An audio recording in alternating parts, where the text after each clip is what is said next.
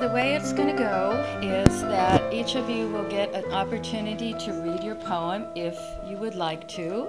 And a couple of people contacted me and asked to read for someone who couldn't be here.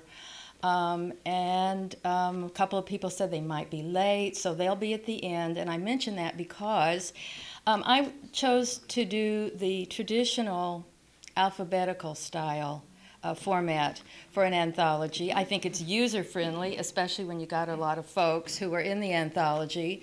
And as it unfolded, the work sort of said, do that, because I love the way, and I invite you to discover the way that these poems, even in alphabetical order, have an amazing way of just sort of playing off each other and carrying forward. So, also, I didn't thank the guest poets. I thank them very, very much. And the family of Patrick Houck, who was a member and passed June of 2015. And they gave me permission to publish a poem of his that I fell in love with when we were in a workshop together a couple years ago. So what I'm going to do is say the name of each poet. I'll probably just stand up here and say it. It's in alphabetical order, so you can kind of feel your turn coming, because it's going to be a little challenge getting up and up here, and we want to get everyone a chance to read this evening. So without further ado, let's begin.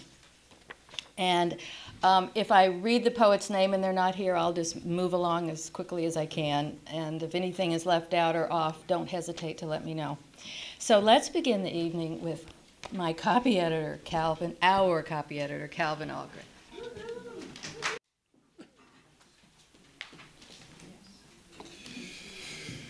How's the sound? I can adjust the sound from here too. So just start speaking. And Is there anything you can't do? We don't have that kind of time to cover that. This is called Meditation. The estuary's broad face ripples, pieces of the morning sun picked out. Things disinter and join again, rocking into view, and here, ashore, push-pulled, we separate. Tutoring her nerves against the current's pull, a sculler twists tan oars on silver dapple in a silver shell. A lone pelican dressed in winter's brocade brown circles over tide's slow breath, prophet who divines the deeps. One white heron fishing with his water twin stalks through mirrored green of reeds. How many days could I hunt that way? How many hours longing for the strike? Flying low in storm cloud dark, a cormorant threads the slough, teasing its hurrying shadow. Bait fish clacks here and there shiver the gilded surface, ideas that twitch for purchase in the great mind. Over all the mountain looms, towing us breath-bound creatures out of our reluctance, calling on us, let go.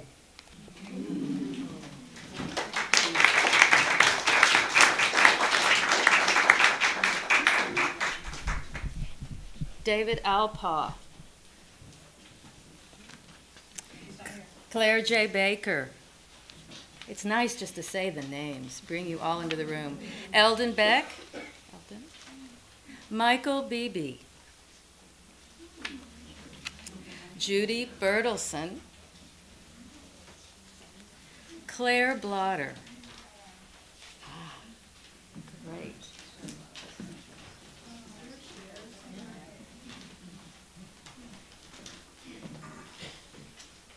Great.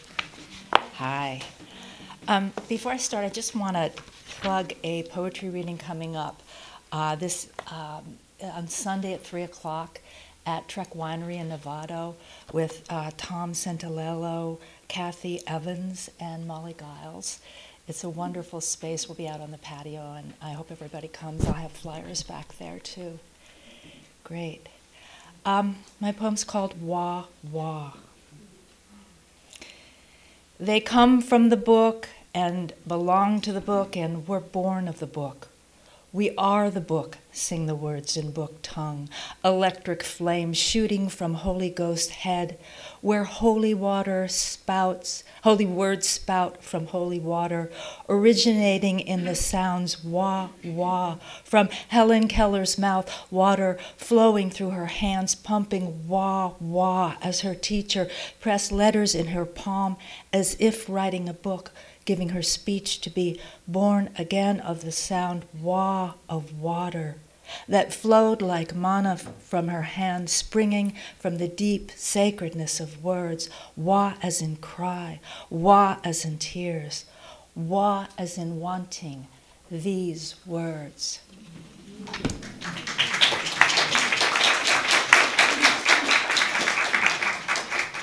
Thank you. Dulcie Brainerd.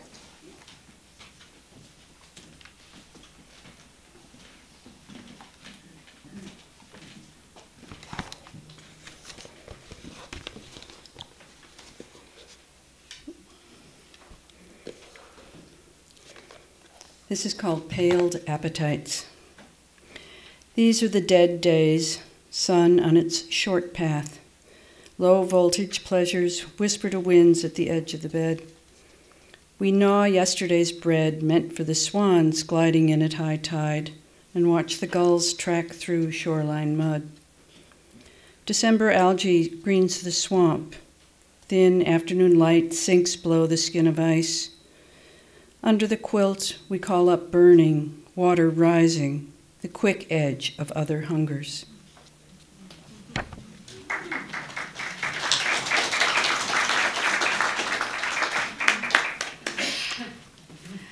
Barbara Swift Brower.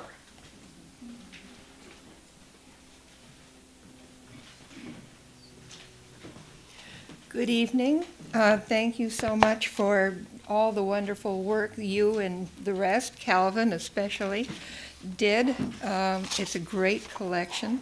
I've had a preview or two. So my poem was an occasional poem. I wrote it for Doreen Stock on her birthday. Her birthday is in late January, so the poem is out of season presently, but it's called Swimming to Byzantium. Like the salmon who know their season, we are swimming wildly toward our destined silver selves. Our winter new made by water's rush and thunder, accepting what flows our way.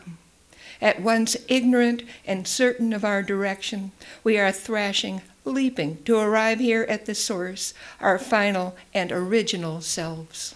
Thank you.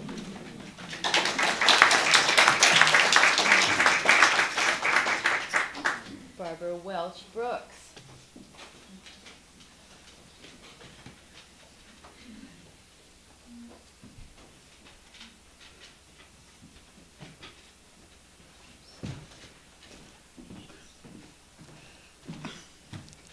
I fell and injured myself, so I'm a little slow tonight. It's great to be here and see all your faces. My poem is called The Water Taster.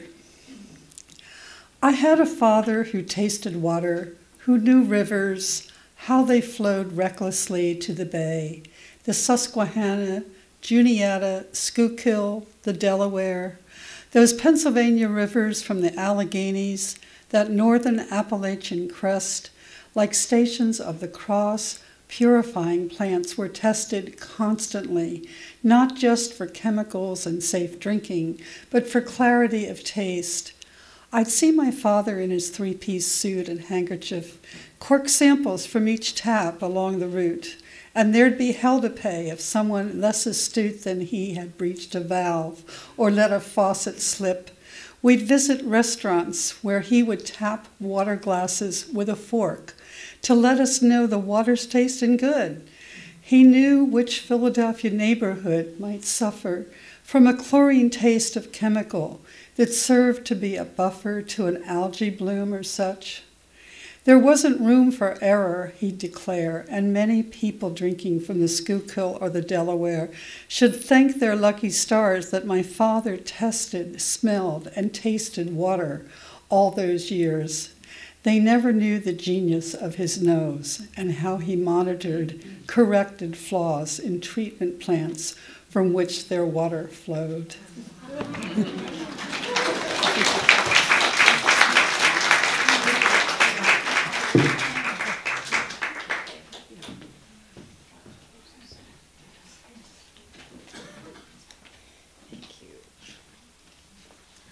I have to echo what Barbara said. Many of you I have not met, and it is so wonderful to have faces and hear the voices and the words the way you meant them, because your work really came to inhabit me.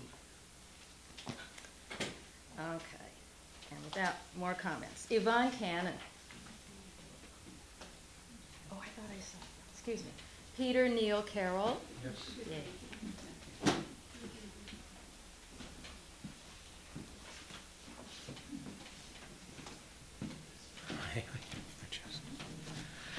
You should have your father go to Flint. You know, could you imagine? Anyway, my poem is called In the Fourth Year of Drought. Soft as firewood ash, the sky wakens. A weary willow leans toward dust. Pines are vacant. Ravens, notorious for morning rackets, have sailed west to the coast. They know where to go. In the garden, yellowing stalks predict rising prices of lettuce. For months I've gathered gray water to satiate the olive tree that makes no promises.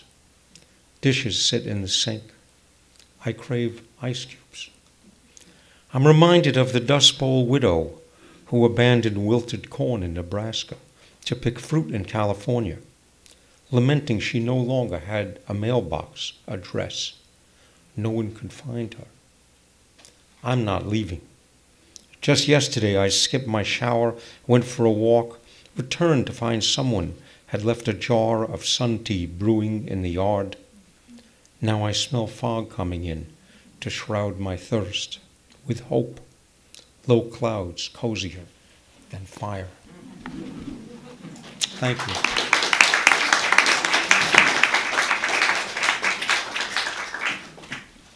Thank you.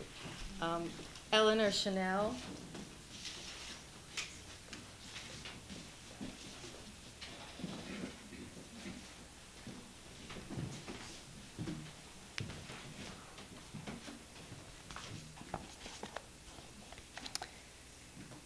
So my sonnet is Flight of Swallows, and there's an epigraph from Shakespeare.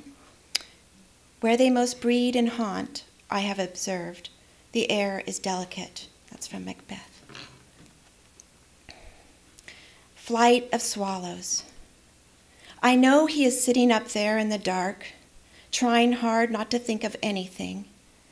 Yet the random ripe apple he hears falling onto the sour ground remains a remark on how good things can be discarded. Last winter, he knocked their mud-cup dwellings out from under the eaves, without knowing I would leave next summer. A swallow's forked tail, no longer a talisman, the household gods lost in the rubble.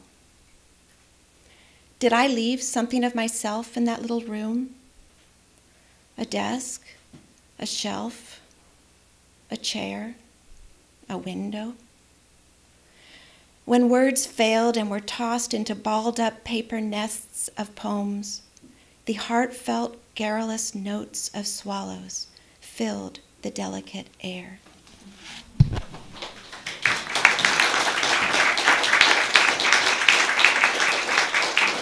Thank you. Kozrov Chantikian. Hello, everyone. I'm actually going to read the poem in a little bigger font because of how luminous this room is. So this, hello?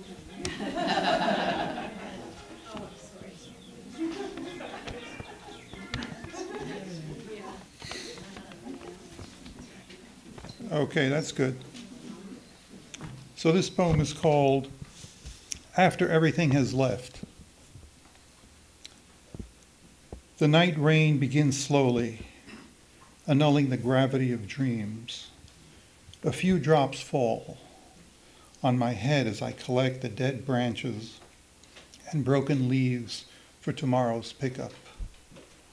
In the morning, you were looking out the paned windows, the white and pink flowers of the camellias painted patiently by colors memory imperceptibly places in your hands.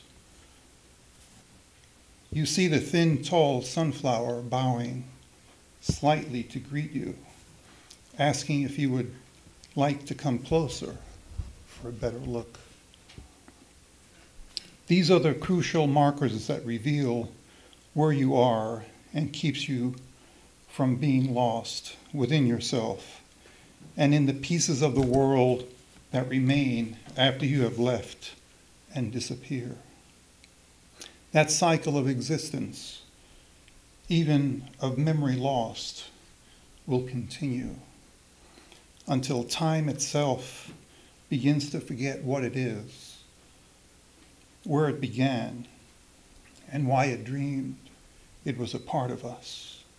And the rain, whether here or not, will find a home in another part of your heart, coming after everything else you knew, everything you hoped once you could hang onto that now has left you.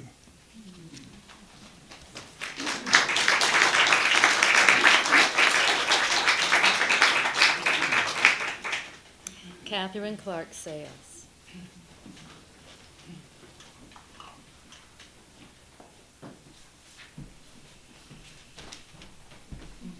Wow, we got a passel of poets around here. Look at that, all the way back.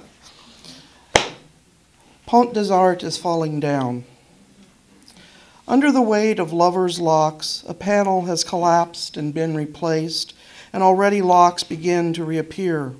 Enormous locks to close cathedral doors, locks of brass fit for guarding jewels in a carved and fragrant cedar box. Dainty locks to keep diary secrets safe. Less costly than a wedding ring, a ritual of lovers to scratch their names, clasp the lock to a railing of the bridge, pledge forever love, and throw the key into the Seine. Locks by the thousands on the Pont de l'Archevêché and the bridges all around the world. And on the riverbeds, a growing crust of keys, a puzzle for archaeologists in 1,000 years. Like the modern rivers where turn up hundreds of broken ancient swords, so that we must make stories of sacrifice to warrior gods, assume great battles lost. Imagine theories for 100,000 keys, something about a cult of expectations, something involving prisoners released. Pat Crawford. Sandra Cross.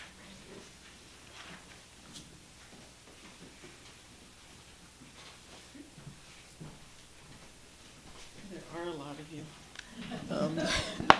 I'm very happy to be here. Thank you, everybody. This is called Water of Love. Your river could be a strong brown god, conveyor of commerce rushing past the sun. My river pools in hard-to-see rooms, dark under watery walls of hanging brown leaves, a cool green flow hidden by whatever grows out of the bottom. Algae confuses the surface. You see my water sitting still, reflecting. I am what you wish I would be. I am underwater. You are 5 white petals and small yellow spears bending over the pond in the woods, fighting a light breeze. My river runs underground through caverns that echo the chant of water dripping into pools, underground waterfalls thundering far off, filigree ferns erupting from cracks in the stone, rustlings in the brush, sounds of someone lost. Yet your tides draw me. Do you talk to the moon too? I want to be sunlight, dancing with the scent of redwoods, weaving shadows and stillness on your glistening surface.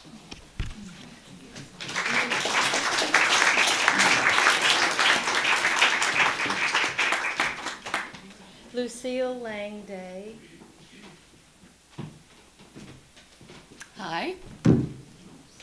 Whoops. This is called Flood in Venice. The hotel clerk handed us ugly boots that came to our knees before we went outside, where green water from the canals poured over the streets. It was high tide and raining, a routine flood. By afternoon, the water would recede, leaving behind plastic bags and scraps of soggy cardboard.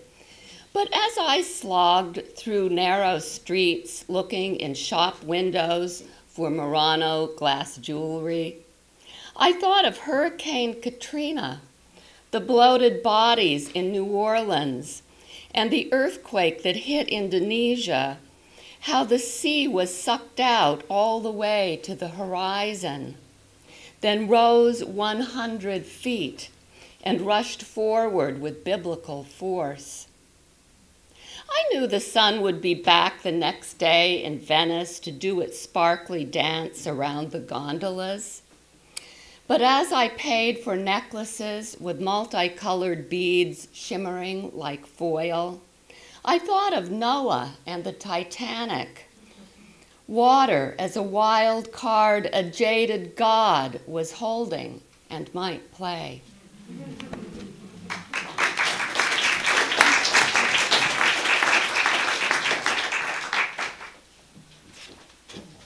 Rafaela Del Borgo. Robert Eastwood. We have a guest reader, Kathleen. Robert Eastwood isn't able to be here tonight, and I'm honored to read on his behalf. Robert's poem is called Immersion. Once I floated, immersed in warm aqueous jelly. Currents held me plumb in this liquid world. So when I walk into the seducing sea, which envelops my vulnerable skin with the hunger of a lover, smoothly, ardently, at once lifting and pressing, as if I step through translucence, as in a movie, where an entrance, a gelatinous window, translates the entrant to a different idiom. I feel, as immersion grows, an enticing, yet fearful, return. Then, as depth and press increase, and lap of the surface rises to my neck, then to my chin, and I feel my toes lift from the touch of solid sand, I have a palpable awareness. I am not made for a liquid world. And if I sink below the surface, I will die.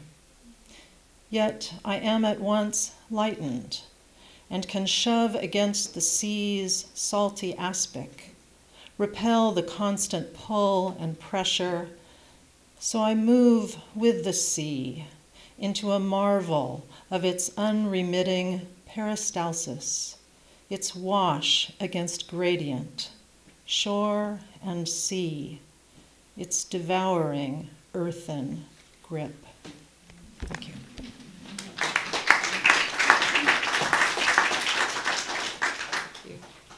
Donna L. Emerson. Linda Enders.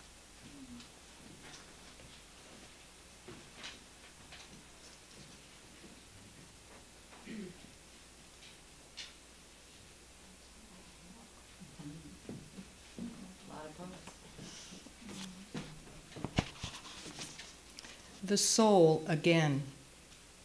Odd, isn't it, that the soul wants to go on and on. The body says, wait, slow down, stop a while. The soul runs on ahead, dances up the path, flies up into the clouds, slides down the waterfall into the quiet pool, and climbs out to do it all over again and again and again. The soul will not be contained in a frail body. This is where the idea of eternal life comes from. The body rehearses to avoid the final call, while the soul listens for the bell to ring.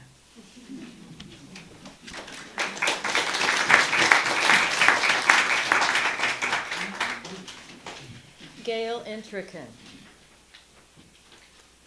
Ella Aitan, is that correct? Close, Aitan. Aitan. Thank you. Boy, we are a huge crowd all the way to the back. It's wonderful to be here. My poem is called Renoir at 75. He paints by the Riviera because moist sea air illuminates the space between things. His models trail scarves of lapis and amber, their alabaster skin blurred at the edges into blue and violet. Parasols of lemon and jade, pistachio and persimmon follow in loops and arcs as they spin. He takes it all in, his brush recording motion and stillness, a curve here, a slash of darkness to move it forward. Then they tie his brush to his arthritic hands, find models to inspire him, and he paints drunk on sun and breeze, color, and the lush opulence of flesh, unobtainable now, except with his brush.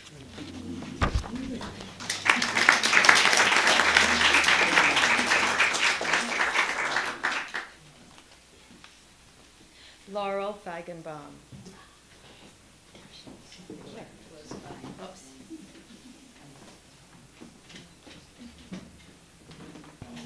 Thank you. It's nice to be here once again after a while. Let's see, I'm on the next page. This is called the Weather Report.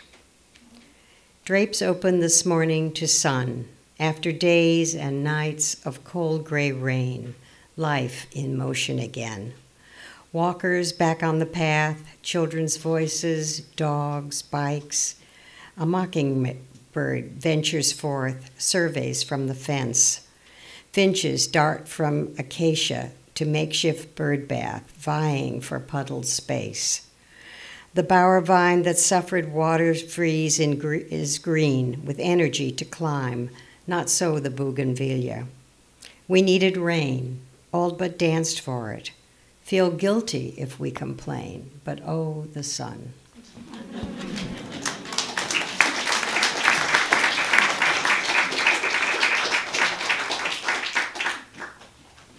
C.B. Follett. Stephen Galliani. Terry Glass.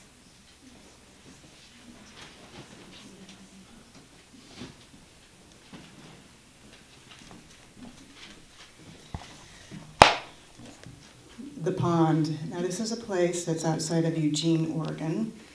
It sits right in front of my sister's house, the pond. The pond is motionless, held under a widespread layer of scum. The pond looks frozen. The pond is not really a pond, but a section of a lake where a beaver with olive-sized nostrils lives. A small creek feeds into the pond, but you would never know it. The pond is motionless, held under a widespread layer of scum. The beaver has built a dam on the small creek with twigs and branches, and one wooden plank it stole from a construction site. The beaver is elusive in the motionless pond, held under a widespread layer of scum. An unseen bird sings a monotonous tune in a tree above the pond. The note drifts in the air, deadened by the humidity of summer. A small breeze lifts the leaves of the trees. Any minute, the beaver could appear, breaking up the scum and breathing through its wide nostrils. Meanwhile, the pond is still, still as a sheet of glass.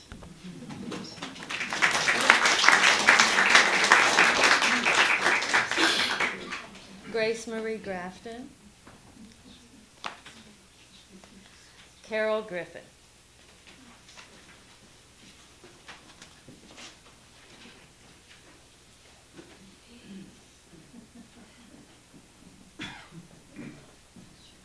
Okay, I'm one of those way in the back.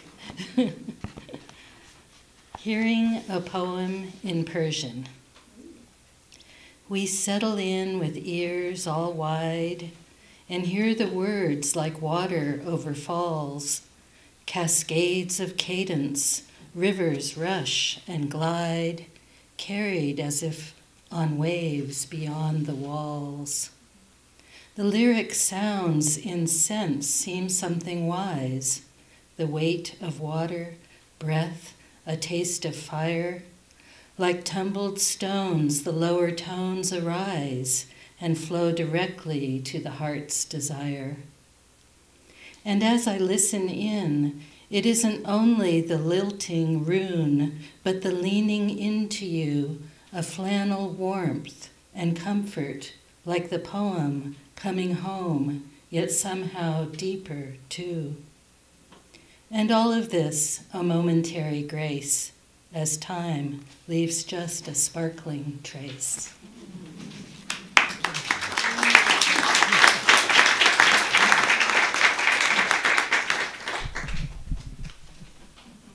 And Joyce Griffin. Is Joyce here? Susan Gunter.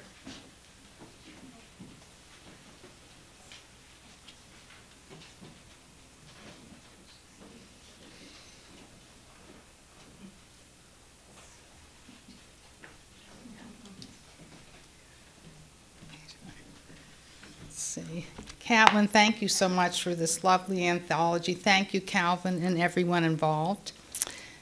Off Route 6 in winter, between Tonopah and Ely, a black-tailed jackrabbit bounces across the rutted clay track. Tadpoles swim in a cloudy rain puddle. Our feet sink into gray mud as we step past spent red shells and sun-bleached cans, past glinting shards of arrowheads, past prickly pear. Small sounds draw us into this great basin, this salt-encrusted desert. Up shallow inclines, beyond barbed fences, we find marshes, even a lake where distant snowy peaks float like pointillist ice cream cones. We reach a sanctuary, ducks and ducks, more ducks, mallards, mergansers, canvasbacks, congregating in pools. They quack like feathered spin doctors, their throats engines of noise. Then they see us or hear us. The mergansers spook and climb to the skies. Hundreds of wings turn the air, swatches of black and white silk rubbing, a sifting of feathers and currents like water flowing over round stones. They bank, turn again and again in the sky's kaleidoscope, with us marveling at their patterns and silent in wonder.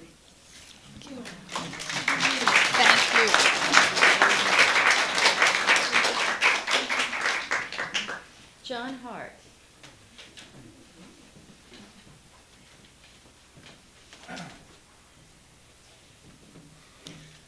Thank you. Like certain painters who take a palette into the museum and retouch paintings already hung, I find I'm dissatisfied with a few worst word choices, and I reserve the right to change them as I go along. Ocean acidification. We knew no shore was lasting, but the sea. They tell us now the ocean that we thought imperturbable, that was our lazy symbol for what lasts and what we shall not know. The sea that we thought vast and clueless, mad and true, killer to us at times, but never killed. The sea has had a change of ions. Now it will eat coral. It will permit no creature, soft-bodied, edible, to execute a shell. The minds of chemicals can change, their feeding habits alter. And we have taught them, pouring in our sad prescriptions, doing what we do. We have reset the valences. We have replaced with our vernacular the Latin of the sea, with irony, the frankness of the wave. The man now dead and floating like a gut among the slops and shinings of the sea, was he the one you sent your message by? Then that too is dissolved and glimmering.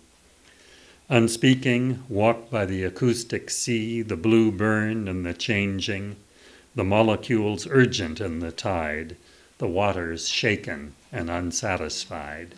Thank you.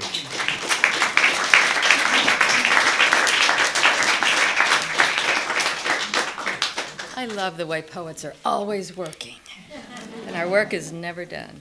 True heights. Oh.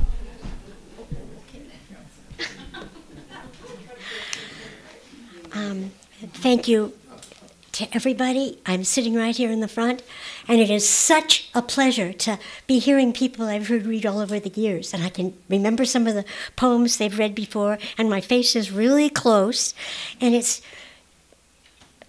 really feels good to be here and to have all this be happening. Thank you very much. Okay, so my poem is called Spring Break at Thatcher School. And for those of you who don't know, Thatcher School is a prep school where most of the students are from the East Coast, and they come to get their education. The outside of a horse is good for the inside of a boy. And then they leave in the summertime. So I live right next to that. Our home was right next to that, the school. Okay, spring break at Thatcher School. The horses come galloping out of the hills when they hear the sound of the truck bringing water. Crowded around it, pushing each other, nipping, kicking, ears back, eyes rolling, restless as the water streamed into a trough until it was deep enough to plunge their muzzles in, nostrils dilated, whiskers trembling. They suck long rivers of water up into their dusty throats.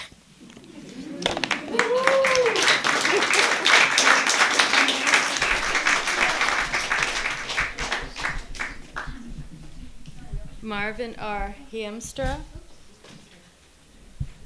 Suzanne Himmelwright. Oh, is Marvin here? No, you're here. Oh, You're here. Okay. Suzanne. No. Oh, okay. Sorry. Thank you for your contribution, Mark.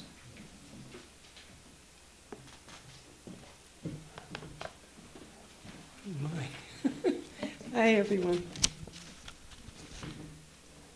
Inspiration.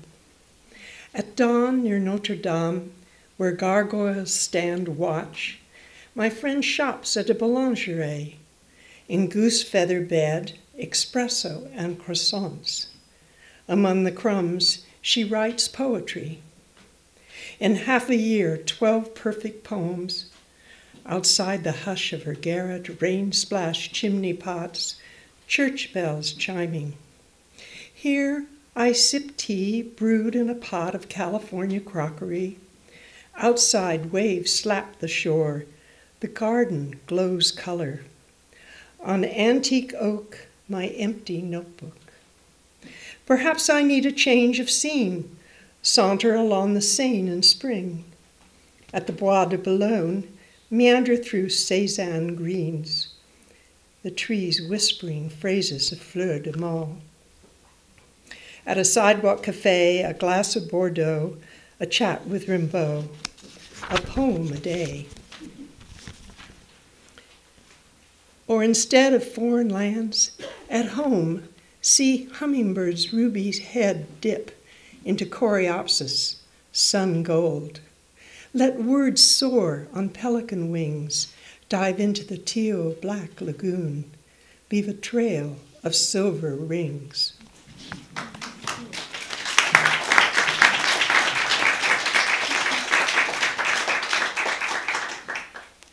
Many thanks to Jane Hirschfield, one of our guest poets, who was so sweet and so enthusiastic and just thinks the world of the Marin Poetry Center. And David Holt.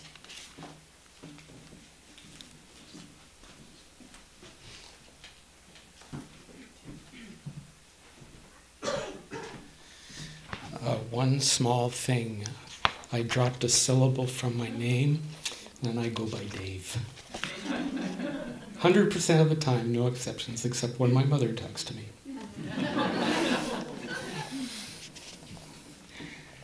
Straddling the high beams of Anderson Bridge, looking into the moral chasm I escaped, drugs, drinking, and nights of cruelty, staring down into murky water.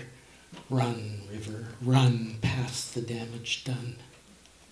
With you, Rob, my too easygoing friend, eaten alive by the emptiness, someone had to cut your wasted body down, devoured by the void while I escaped. Got away by following my angels, just as I'd done since childhood, out of trash-filled alleyways where one forgotten flower bloomed. Partnering with someone, Rob, loving, being loved, that's what saved me from the end of the rope. I walked through this abyss with you, remember? You dared me to cross over the unfinished bridge, across Oakville's river, to walk the concrete beams and steel bars, looking down between our feet from that height to fast water below. Nothing between us and the moving current but our nerve and our quick-beating hearts. I'd be afraid to do it now. Back then, we were practicing courage. I used it to break away from there. But you, who dared me traverse the half-completed span, you didn't make the crossing.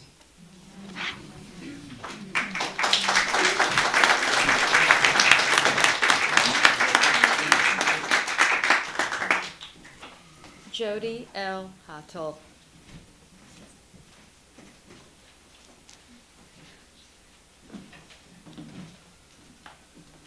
I've been sitting back there and realizing that everybody's looking at their copy of the anthology. I'd like to invite you just to listen if you want, or if you want to read along, you can.